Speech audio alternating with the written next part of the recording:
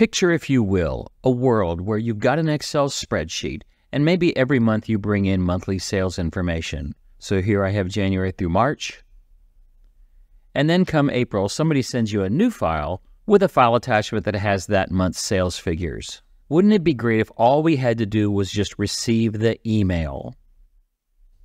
And once we know we have that email, we could go into Excel, right-click refresh, and the new monthly information is automatically brought into our report. We didn't have to open up the email, we didn't have to save the attachment, extract the data. In fact, you probably didn't even have to open up Outlook. This is the objective of this video, to show you how you can write a Power Query to reach right into your email account, find the latest and greatest email attachment for your data, and read that data directly out of the email attachment into your Excel file. Let's look at two different scenarios for doing this. Our first scenario will be when we only want to get the latest and greatest file. So if we get a file every month or every week or every day, whatever the scenario, but we only want the last file. So in this case, I want to show sales by department, so it's for whatever the last reporting interval is. So I'd like to be able to go into my Excel file, right-click refresh, and automatically get those numbers. So the prior reporting period's data is completely replaced with the new reporting period's data. The second scenario is when we want to retain historical information. So we don't want to lose what we have, we just want to add to it. So like I said before, we've got January, February, March. I want to be able to right-click refresh and now automatically have April. So let's start with the first scenario. I've included a link in the video description where you can download text files of the Power Query M code. This way you can copy this code into a blank query and not have to recreate all these steps yourself. Now you will need to change a few things in the query. For one, you'll have to put your email address here, and the pathing that I'm going to use in Outlook where I'm storing these emails, you may have to change this to your own path. Other than that, this code is fully baked. So here's the M code for one of our scenarios, and here's the M code for another. They're almost identical, there's just some minor differences. And this has to do with the way that we're retaining data.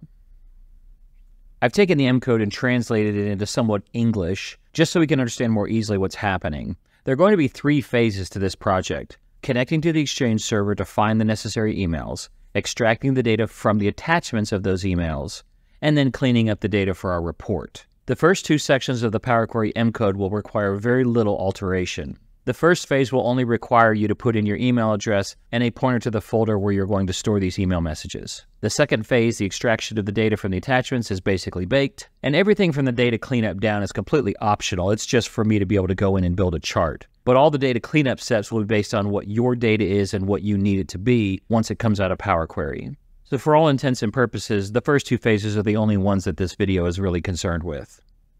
The first thing we need to do is create a folder inside of our email account to store all of the incoming emails with the file attachments. The reason for this is if you let the email go directly to your inbox, it's going to be a lot harder to distinguish emails with sale data attachment versus other emails with other attachments. So I like to set up a separate subfolder and then have all of those incoming messages go into that subfolder. That way when I scan that location, the only files I should be seeing are ones that qualify for this report. You can see here I have a folder called Monthly Report Data, and in here I have the email messages where I was sent the January data, the February data, and the March data.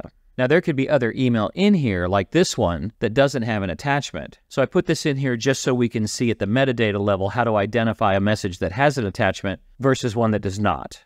So let's build the report that gets the latest month's sales, which in this case is March. In Excel, we'll go up to Data, Get Data, from Online Services, and then Microsoft Exchange.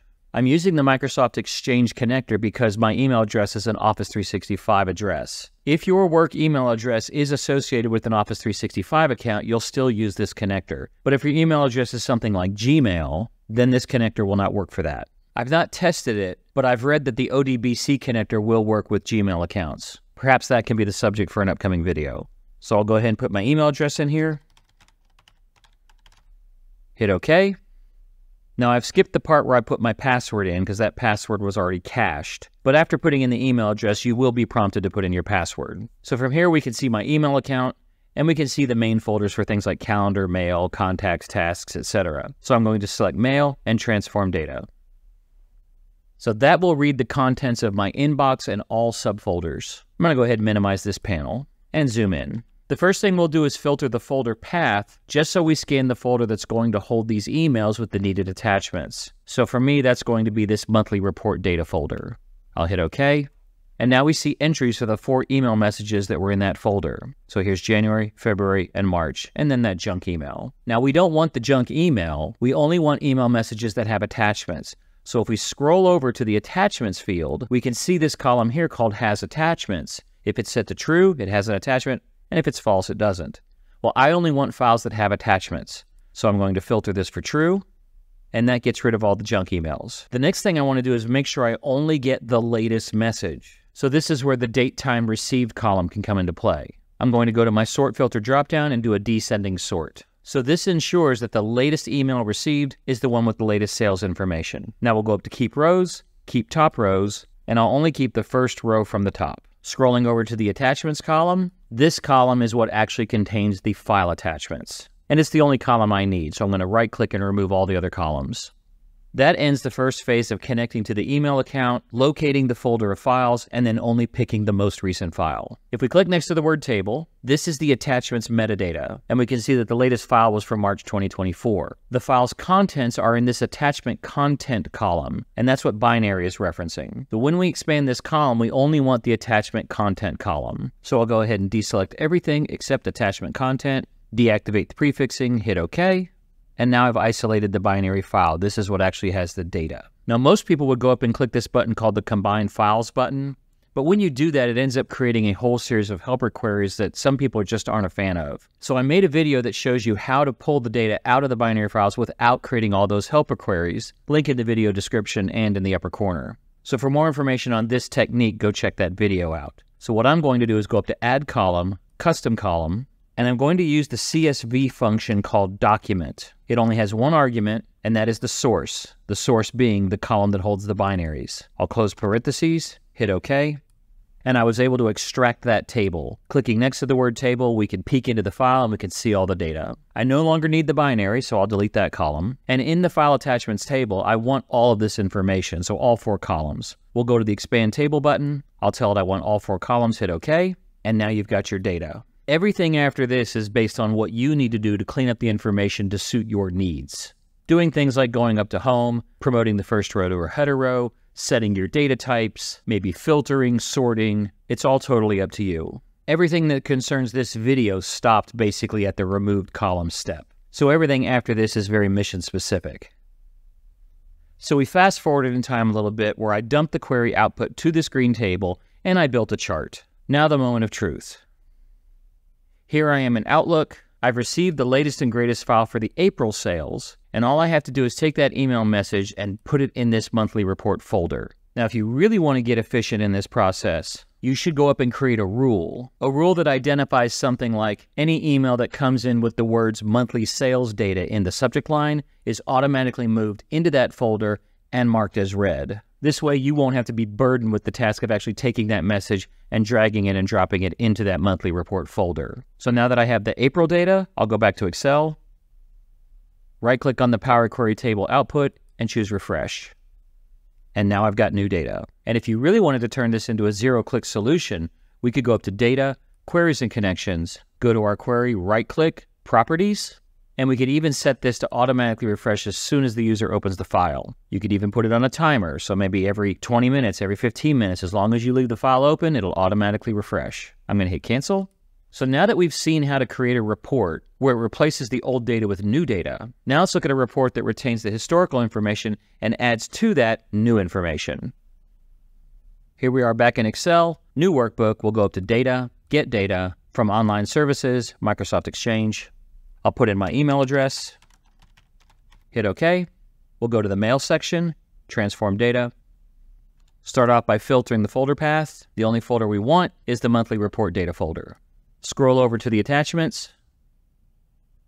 We only want email messages where the Has Attachment column is true, so we'll filter out the falses.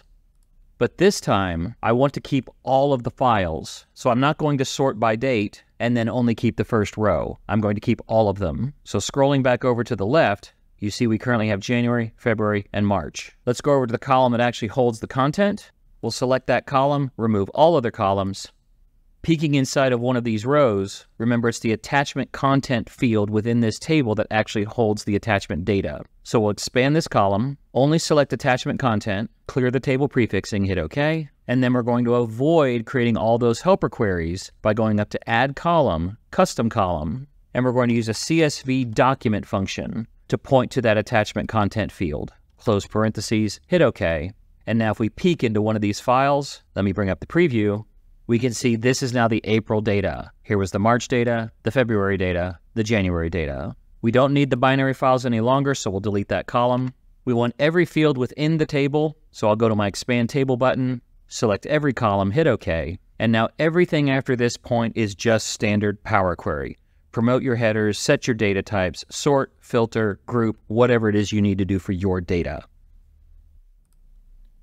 Back in Outlook, I've received the April data. My Outlook rule is automatically place it in my monthly report data subfolder. We go back to Excel where we have our monthly report, right-click on the Power Query output table, refresh, and now we've absorbed the April sales transactions. So each month now, we receive a new file, the Outlook rule automatically puts it into the subfolder, and Power Query will now scan that subfolder, pull in the latest information, update our report. So how cool do you think this little bit of Power Query wizardry is? Using Power Query to automate the smaller, more inconsequential tasks allows us to focus on the larger, more important tasks. Let me know what you think in the comments, and tell me if you've used this before, if you think you could use it. Thank you so much for watching, and remember, at BCTI, the learning never stops.